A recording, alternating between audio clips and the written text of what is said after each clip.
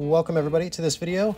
In this video we have a free file for you provided by OMTech. You can see the description below to download it. We're going to put together an Instagram frame, and this will be a great one of your first projects you can do after getting your machine to join the OMTech community. So after doing this file, you can take a picture, upload it, and tag OMTech. So we're going to go ahead and get started. After you have the file downloaded, go ahead and open it. We're going to have it open in LightBurn here, and we're going to set the cut line. The cut line is going to be set to 10 millimeters a second at 50% power. It's a little more power than necessary on my 55 watt, but I like to be one and done and just make sure it's going to punch out. For the next one, we're going to do the engrave settings. We're looking at 150 millimeters a second at 20% power.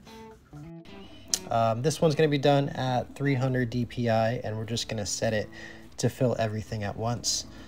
So once you have those settings in place, what we're going to do next is I'm going to go ahead and use my camera. I'm going to update the overlay, and then I'm going to set the size. So if you don't have a camera, it's okay. You can just measure out your material and then scale it to size. The file can be scaled to any size you want, whether you want to do a pass-through slot or if you want to do a handheld version. You don't have to change anything but the size. It is scalable to whatever you prefer. So now that I have the camera, I'm going to go ahead and just scale it to where I want it to go. And I'm still going to use the frame function. I like peace of mind and visualization. So once I hit that frame, you'll see it's just a good way to kind of measure it out and know exactly where it's going to be placed.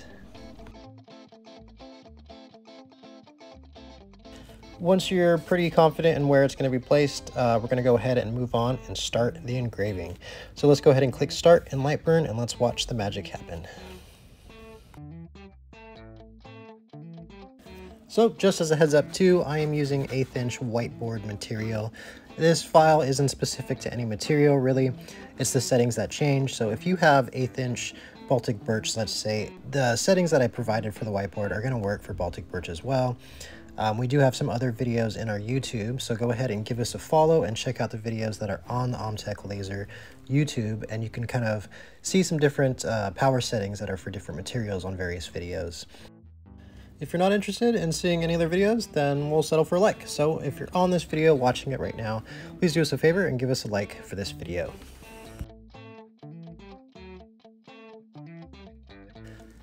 So if you are doing whiteboard, you'll notice that there is going to be a little bit of smoke sediment that is on there.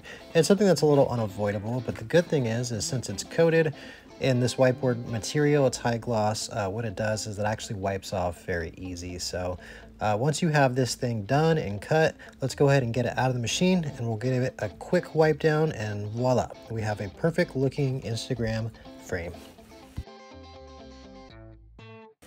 So I went ahead and made two versions of this frame. I have a small little petite handheld version, and then I made a larger one too, just in case I feel like taking a selfie with it.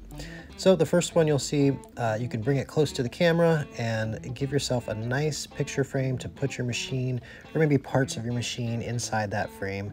You can go ahead and snap a photo and upload that, or if you wanted to take a selfie, let's say, you can go ahead and make a bigger version of that. Just scale it to size at a bigger material, and then you can fit more inside the frame and then go ahead and take a picture.